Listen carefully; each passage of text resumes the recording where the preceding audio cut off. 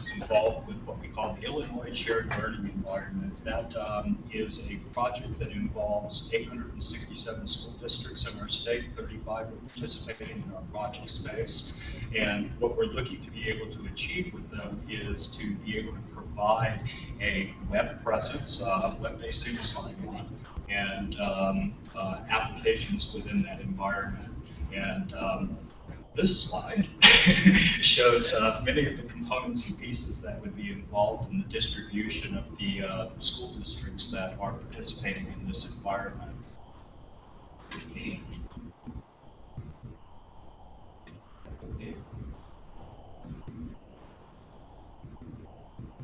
For your Mac, can I just say present and then we'll go to this video? Yeah, you can definitely try. I think you have to see his background. Yeah.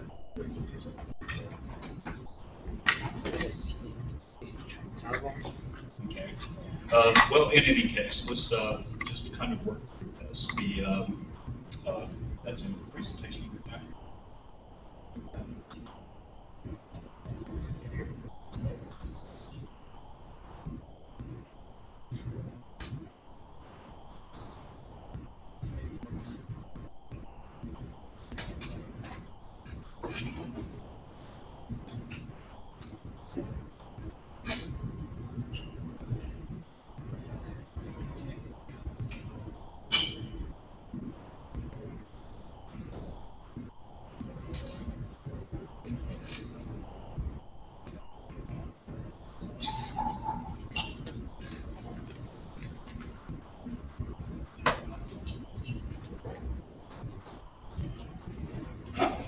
In our project space, as I said, we're actually working with school districts, but we also work with career workforce development. So we're actually entertaining an audience that is P20, anything from preschool all the way up to career workforce development.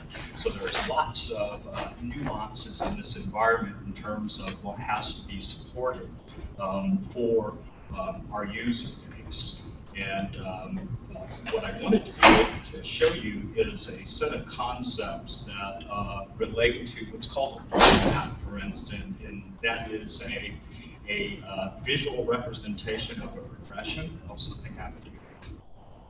Did you get it started up? Cool.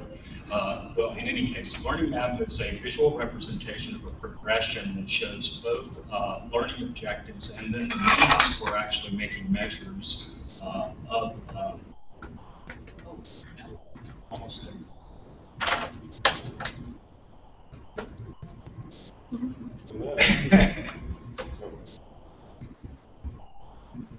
Okay, so now.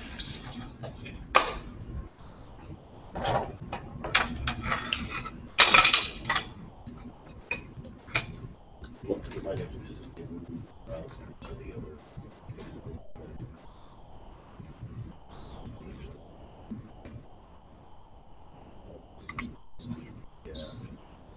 You can just double click the house. Okay, this isn't my machine. I don't know anything. Yeah. You could just be able to.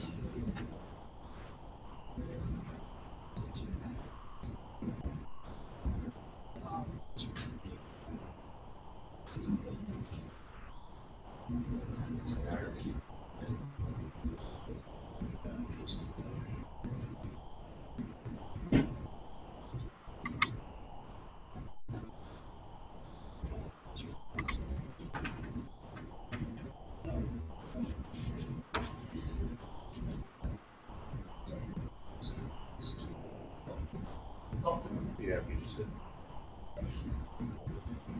Okay, almost. There we go. Yeah. Okay, so the Illinois Shared Learning Environment, it looks kind of whack on the screen, but it is definitely showing you what we have. And I know we can't see my own slides, but in the state of Illinois there, you see all of the blue dots. The blue dots are the school districts that we're working with. There are some golden dots and some red dots. The golden dots are the partner sites, or where 3 universities are actually collaborating, including the University of Illinois, Northern University, and Southern Illinois University as well. There are 3 data centers also involved. These data centers are actually owned by one of the partner sites, which is IlliniCloud. IlliniCloud is a consortium of school districts. So this is a collection of school districts who come together in order to share technology and resources to support one another.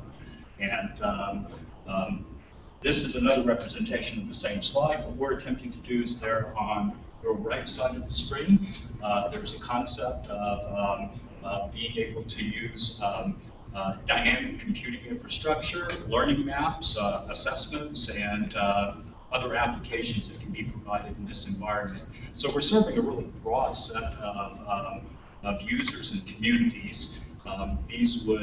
This drawing kind of represents some of the workspaces that are available for us, and as you can see, we've got little people all the way to big people that we're actually serving with our environment. Okay, uPortal, again, is a presentation space that we're using here, but I want to walk through this very quickly because this actually gives us a concept of what is a learning map. And a learning map is this progression of learning objectives, and assessments are the ways to measure them. Okay, most of this should be standards-based, but it could actually be any mechanism that is defined by an LEA or a local educational authority. So it's their choice. Okay, but the idea of a learning map is that it doesn't necessarily have to be linear. It can have branches or junctions, so there may be more than one way to get to a given point. Okay, so what's important about this is this provides us a mechanism for trying to take items that are learning modules or components of learning in one way or another, and to couple those with the means for measuring or taking assessments as to how someone is doing with those. And that provides this mechanism of linkage across those. Now, what's important about the linkage is that this suddenly gives you the ability to say that we could have different perspectives over how this learning map might be used. So in a given school district, there's the teacher's perspective, there's the student's perspective, parents' perspective, or others that are actually involved in defining what curriculum objectives are and so forth to measure an individual's progression or entire cohorts of students. Okay, there are many ways that can be visually represented. Okay, and for instance, this hexagon one shows us that any adjoining hexes can actually get you from one point to another. So in this case, you start in the lower left-hand corner and work your way to the upper right-hand corner for map objectives here. Or they could be other kinds of visualizations. But the important thing is that we're taking content, objectives, measures, and coupling that with learning data. Okay, so that's the basic idea. Okay, now how do we do such a thing? And that is basically defined in this area here with the three red clouds basically saying that there are three service objectives that must be obtained in order to provide such services. Okay, that would be identity management, data services to normalize or standardize that data in some way, and the multi-tenancy portal environment, which is what we're here to talk about today. So I'm going to hit each one of these just real quickly, and because we've lost some time, but the idea of the data is that there's a notion of many source systems in a given school district. So you've got student information systems, transportation systems, attendance grade books. There are many, many ways that they actually do the business of the school district. Getting that into some sort of a standard or normalized model, like Ed5 or some other data model that gives us some definition of how to store that data, that provides us the ability to normalize data across school districts so they all come in some sort of a standardized fashion, and that provides us the ability to actually propagate that data to other data sources, other data models, or for reporting purposes or other things using standardized definition. Okay, this demonstrates how that might actually work, and in the educational environment for K-12, we have several different data standards that are in use. The SIP, or the School Interchange Framework, is a fairly standardized operating environment or data model definition. It uses what they call as a zone integration server, or a ZIS, and that ZIS provides endpoints that can be set up as either a listener or as a propagator of data, so they're basically web services that can be used in that environment. We use that standardized data model to build either service provider endpoints or endpoints that service providers can use from either the SIP data model or the EDFI data model. And we were looking at InBloom, but they're no longer there, but I haven't updated the slide. So this continues to be the basic objective, so that you've got a mechanism that allows you to assemble data, to compose data, and then to be able to propagate data for meaningful use purposes. Okay. The next portion is the identity portion. Obviously, if we're going to use this kind of an environment, we have to have some sort of a standardized mechanism that allows us to have people log in a unified way. We're also interested in being able to do that so that we can support web single sign-on type of an environment for our user base. So many applications can actually participate. We're using a shibboleth environment to do this with, and we've created what's called an IDP proxy. So we have one centralized service that actually delegates authentication requests to the number of school districts that are participating. Okay, so that, say again? Time is good. You've been so quick that I think we're on track. Okay, I can do it. Yeah, a little bit. This is a much bigger and more explanatory picture of how a single sign-on environment would actually work utilizing shibboleth. And on the left-hand side of this chart here, we see the IDP. And the IDP is actually, like I said, delegating authentication requests to authoritative directory systems at a given school district. So we've negotiated how we do that and standardize the operating requirements for that so that we can design and implement an interface within the uPortal environment that makes this a self-service procurement environment. So if a new school districts come on board, they can effectively work through this. And as we talk through the portal implementation, it'll start to make some sense as to how that's actually implemented. Okay, there are lots of different kinds of service providers that can participate. Anything from the World Wide Web, the Wild West, as we might refer to, you know, things that you can find on the internet. There may be applications that are resident within the environment of the school district themselves, in other words, legacy or proprietary applications that they own or have created. And of course, there could even be legacy systems that are being used inside their environment. And the idea is trying to implement that in such a fashion that you have a one-time sign-in and you share the session across all of those applications. So single sign-on. Okay. Application services, or now we're getting to the portal part. So the application services are designated here, and what's important about our portal environment is that we have the notion of an unknown user or an unauthenticated user, authenticated users, and then users that actually directly belong to a school district themselves. So an unauthenticated user is obviously someone who has not logged into the system or cannot log into the system, so they would find only informational resources that are available to the public. A known user is a special case. That might be someone who is not employed by a school district, but actually volunteers their time, serves as a mentor, or has some role or capacity in participation in the educational process for the students that may be there. Perhaps they're peer group mentors for other teachers or individuals that are involved. But those that are actually logging into the environment and participating in the use of data and utilizing the identity system, we expect those folks to be legitimately employed by or a student of a given school district that we are serving in our environment.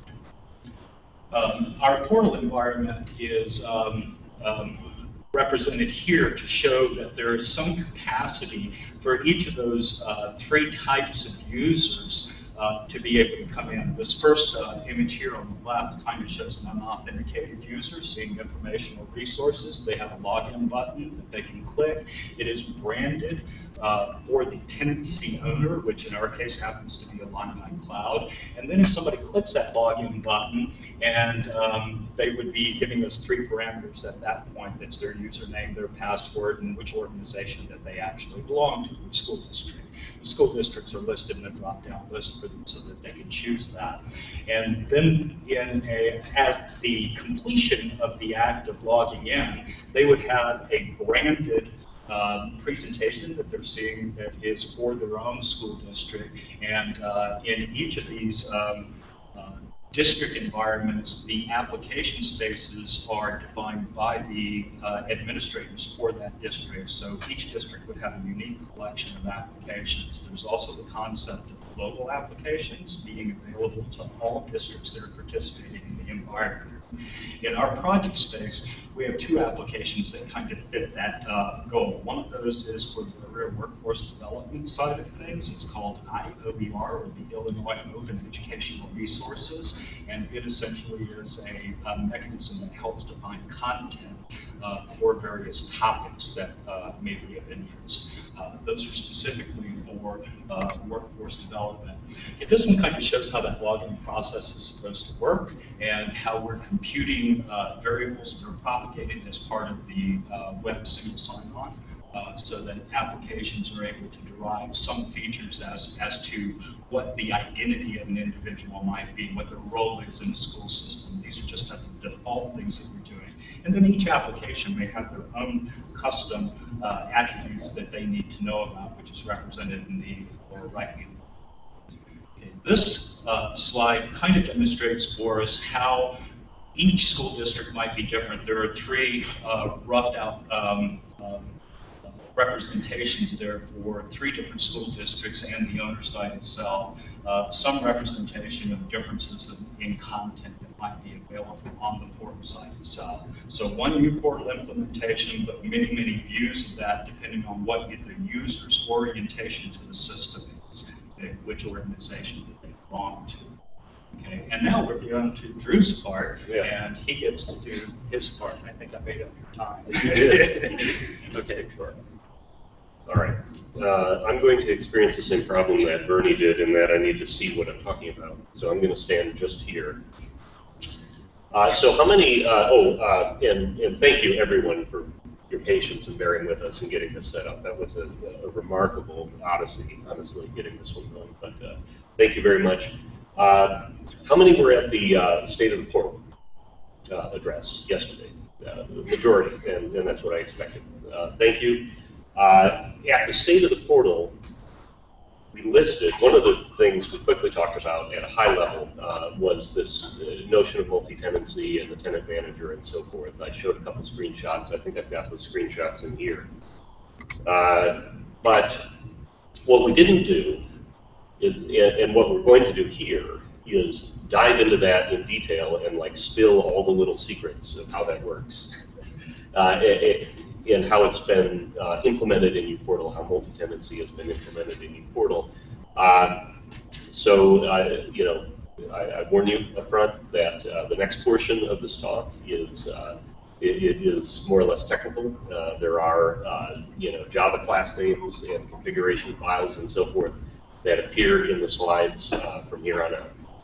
At any rate, but to recap, again, to set the stage, set some context. The multi-tenancy, the notion of multi-tenancy is a portal within a portal that you can offer to a school district, in the case of this portal, or in the case of a university portal, perhaps it's the medical school or the law school, or maybe you know, just a department, another campus, who knows. We can offer a unit within the organization, within the community, their own sort of privately branded you know, sandbox portal within a portal, over which representative individuals, tenant administrators, have authority to curate and manage some of the content, as well as the brand, you know, the skin and the logo. So this, again, you know, as I showed yesterday, these are screen captures for the tenant manager portlet. On the left, we've added a link to the portal administration portlet to access the tenant manager.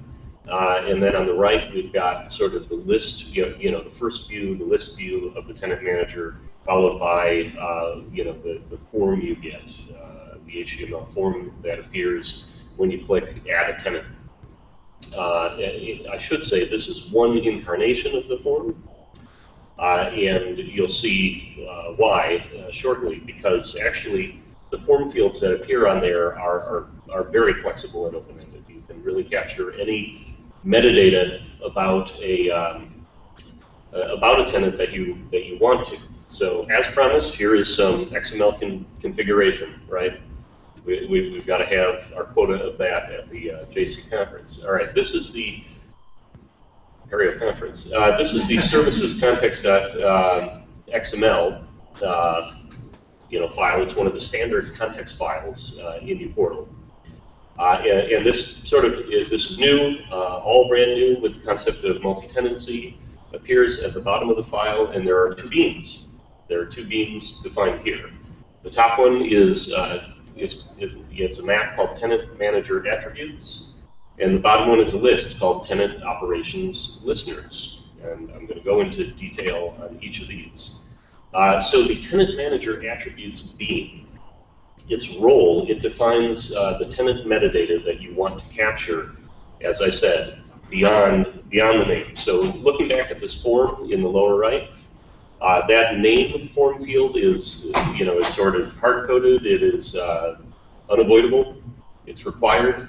But everything else on this form is either optional or could be something else entirely. And this is where that is managed in the Tenant Manager Attributes bean. It defines the metadata that you want to use beyond name. The keys become the form fields. They get translated into form fields. And the values in that bean, that's the top bean there, the values are used to look up a internationalized string for the label of the form field in the message source. All right, so great. We define these things. They appear in the HTML form in the tenant manager. A properly authorized user, creates a tenant, enters values into these things. They get stored as in the attributes collection on the tenant object, which is managed by JPA and Hibernate, just like other persistence in the portal more broadly. These form fields, this metadata that you enter in the tenant manager is furthermore available to, of course it is, available to iTenant operations listener instances, which leads us to the other bean, right? In this configuration file, we've got two beans here. I've talked about the first. The second one is a list of iTenant operations listener objects. And these things, their role, they have methods like onCreate, onUpdate, and onDelete. They react to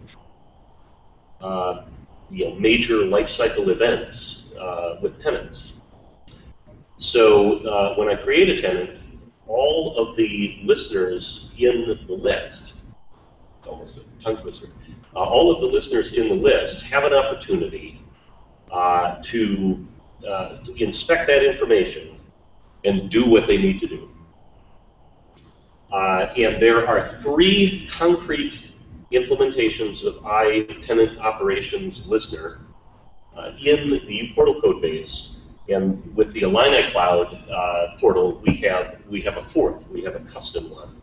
It's called the Trident iTenant operations listener. Its role is to reach out to the identity system that is another part of this big solution and notify the identity system that a tenant has been created, because there are many steps and management of the tenant that need to take place in that system as well. But the three that are here that are included in the uPortal code base, the three that are listed in the screen capture of the configuration file that I showed are the template data tenant operations listener, the reset password tenant operations listener, and the JPA persistent tenant operations listener. Let me catch my breath here after that. All right, so I'm going to talk quite a bit about the template data tenant operations listener. So I'll save that for later. Here I'll mention the role of the other two besides custom. Actually, the persistence I told you of tenants is managed by Hibernate and JPA, just like the rest of the portal. That's great, but the actual lines of code that call store on the Hibernate session, or actually send the information to Hibernate and via Hibernate to the database. Those lines of code are actually in the JPA persistence tenant operations listener. And the reason for that, it may seem a little strange, it certainly did to Andrew Petro, who's not here, so I guess I can pick on him. In fact, it wasn't implemented that way originally, but in addressing all the use cases with IlliniCloud and kind of thinking it through, we realized that we may want some operations listeners to add to or adjust the metadata in tenants as they're created before they're saved, or before maybe they're updated. So we wanted, many things happen when a tenant is created, and believe me, it's many. We're going to get into that. Many things happen when a tenant is created, and it's completely open-ended. We've got a custom operations listener that talks to the Trident system, like I told you about. It may be important what order they happen in.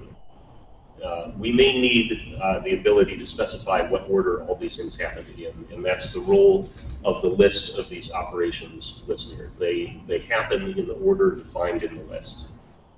And one of the things that I want to control when it happens is when the new tenant object gets persisted to the database.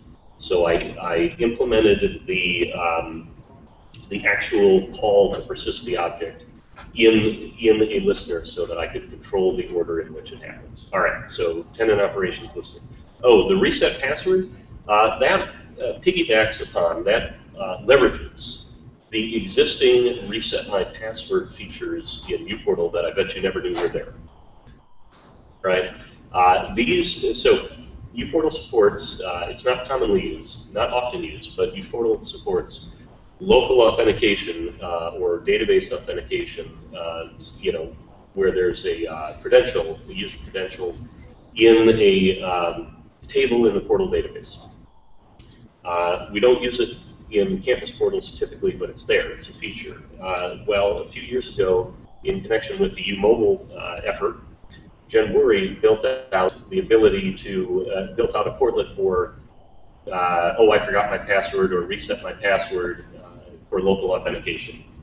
So that portlet exists, the code behind that portlet exists, the feature in uPortal to reset, for an individual user to reset his own or set for the first time a password with local authentication that was already there. This listener just interacts with that subsystem. And it happens to send an email with a security token to a user, the user that is created with the tenant. I'll show you the form fields again. In this example, we have in the tenant manager form, the creation form, we have a contact username. So I'm defining a username, could be AWills, could be anything, could be longer, who will be the admin contact for the tenant. And I'm putting in the email. Those two things are used to create, are used within the reset password tenant operations listener to create a local authentication account, to create a security token that user can use to set his or her own password, and to generate an email inviting that person to do so. All right. None of these are required. If you don't set them up in your configuration, they won't appear in the, not only will they not happen, but the inputs for those won't be in the form. All right. Seed data, tenant seed data. Okay, so let's see. We know that, sorry to flip all over here. We know that tenants need their own brand, which is typically logo and skin. It could be bigger things, but we've kind of made it simple. We have, 800 plus tenants to manage, so we need this to be dead simple. So pretty much logo and skin, and then they need their own content. They need some of their own portlets and layouts and so forth. And then potentially they need other data like groups and permissions. Well, all four of these things in uPortal in Respondr are data. Respondr implements the skin as a portlet. Respondr implements the logo as a portlet. So the intent here, the desire, the solution for multi-tenancy and branding and so forth is that we will templatize and import a number of portal entities, including a new logo portlet, including a new skin portlet, including a portlet category to contain these portlets, including a PAGS group. I think I've got a slide for that coming up. Including a brand new database managed PAGS group that puts users into the tenancy, including a new user account for local authentication, who is the tenant administrator, or the first tenant administrator at least. And we need to, when a new tenant is created, we need to add all these things to the database, but more than that, we need to take information that came from the tenant add form and inject it into these, XML entity things before they get imported. So, that's our solution. The template data tenant operations listener, it's the last of those listeners I listed, can import a curated set of template data whenever a new tenant is created. It uses all the same import-export features that uPortal has had for years. It's no different from IlliniCloud, InitDB, or data import, any of the AMP tasks you might use, or from the import-export portlet, for that matter. But it is different in this respect. It supports Spring expression language. So you can actually, the template data, which lives in source main resources, or JSON portal tenants data, it lives in the class path. That template data, that data, those XML entities, are capable of having Spring expressions inside them that get evaluated just before these things get imported. So you can see right here, this is the, I believe, the user account. Yes, this is the admin contact user, and you can see that the tenant object is being interrogated for the username of that admin contact. It's something I put in the form. It's being interrogated for the email, and again for the username beneath it. So we have a collection of 8 or 10 different entity files in the class path that are templatized in this way using Spring expression language, and we evaluate those expressions and import this collection of entities whenever we create a new tenant. And I already sort of mentioned this, but the database-backed PAGS group strategy becomes important with the multi-tenancy thing. It's very important when we create tenants for users to be able to be associated with tenants. It's a great thing, but not really in the abstract. We need users to be able to see the tenant look and feel and so forth when they log in. And the database-backed PAGS group strategy helps us with that, because we certainly don't want to reconfigure PAGS group store config and restart the portal every time we add a tenant. That would not be much fun. So here's an example of that. It's also an entity file. It's also templatized with information from the tenant, as you will see. Tenant branding, I mentioned already briefly. In our case, this boils down to a logo and a skin. 2 of the entities we import are portlets that implement these things in Respondr. There's a logo portlet and there's a skin portlet, and each tenant gets their own. They also get a category of portlets, over which they have management authority.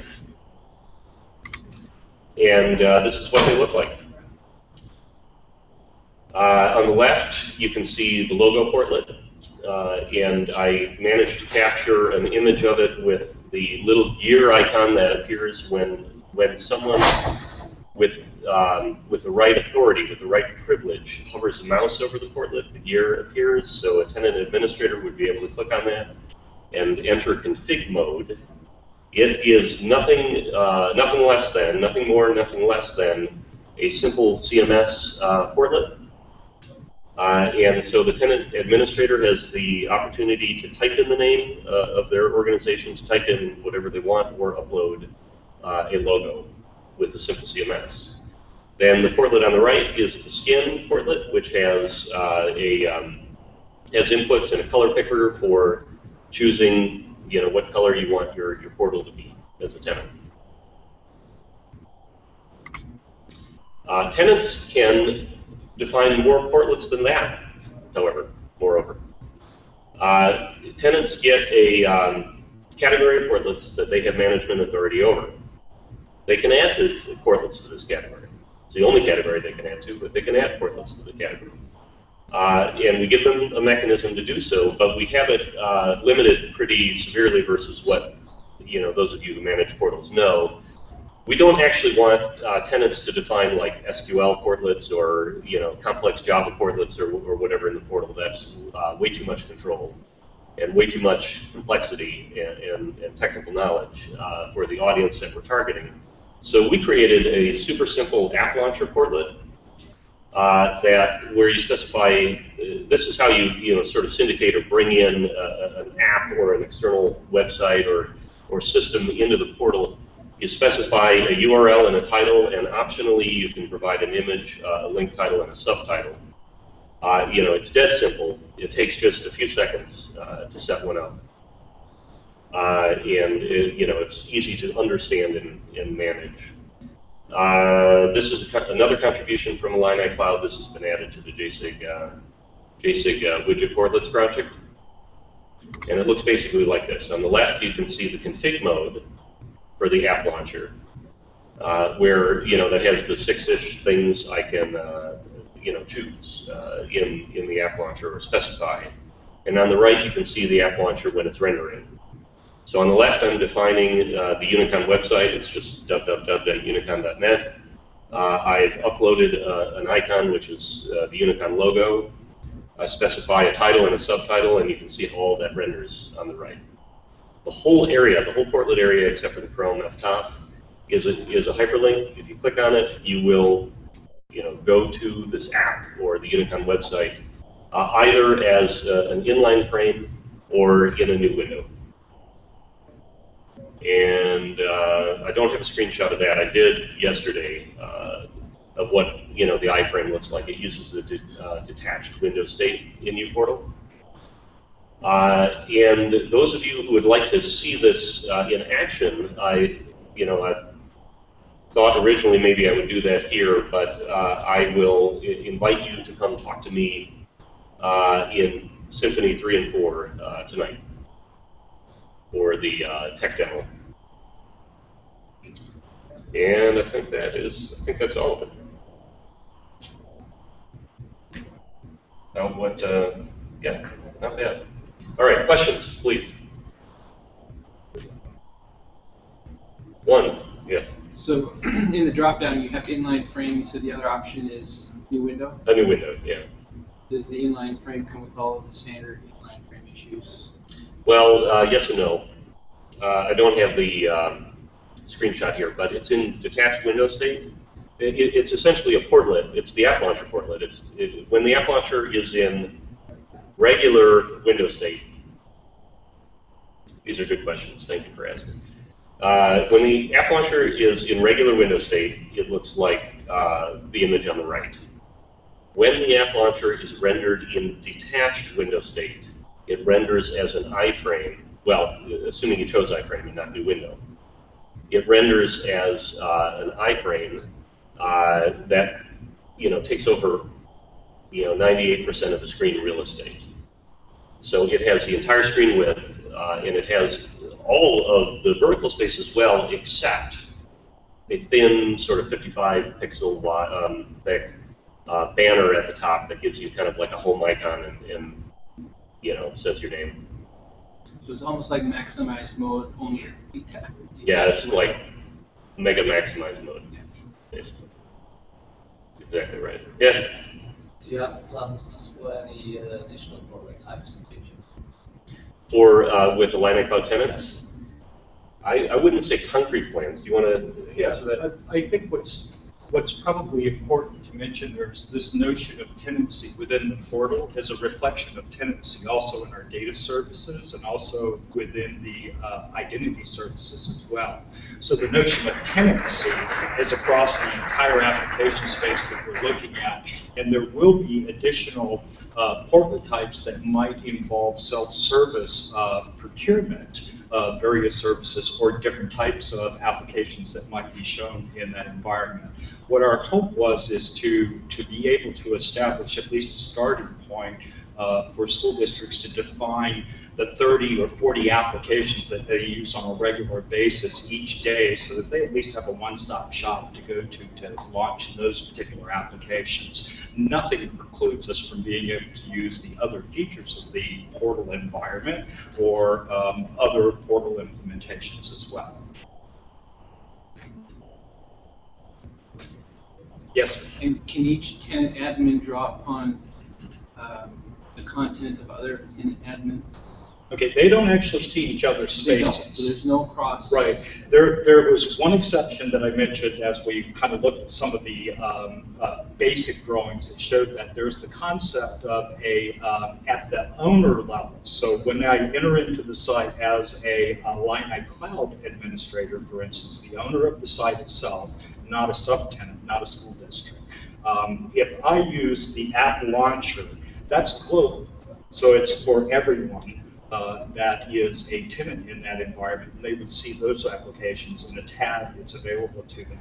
Each tenant has their own tab that is available to them for their district site level, and they can also create more tabs that will be related to various job roles. So for instance, if I've got a teacher that's teaching preschool, they would have a collection of applications that they're using that is not applicable to somebody who's teaching middle school or high school, for instance. And that allows that district administrator to be able to pick and choose the applications and associate them with a job role. And that job role can also be represented so that when somebody logs in, they're seeing the stuff that they should be able to see and use.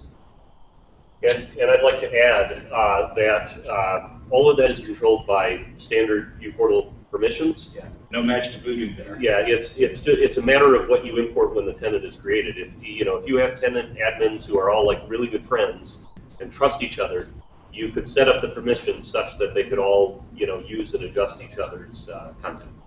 Right. So the idea here is that this notion of tenancy, for instance, the procurement of a tenant portal site is directly associated with a tenant's existence within the identity system. So the idea is that we need to be able to create a user in the portal site, have some mechanism so that they can log in based upon an email invitation and define where's their directory system and to provide us the other data that is needed to integrate that local directory service where we're going to delegate authentication. Okay, that delegation process is being handled by our hybrid IDP proxy, the Trident product, basically. And that will provide us information about what a user's role might be within their environment, whether it's a teacher or a student or another administrator of some type. So those privileges are activated in that fashion. So the intent was never to use local authentication or local users beyond that first one. And his job is to basically fill out a form or to engage with a workflow process that allows us to do attribution for who's doing what and notifications and to be able to get approvals all the way up the hierarchy of the school district to the superintendent. Because ultimately, there's only one custodian, it's the superintendent. Any more?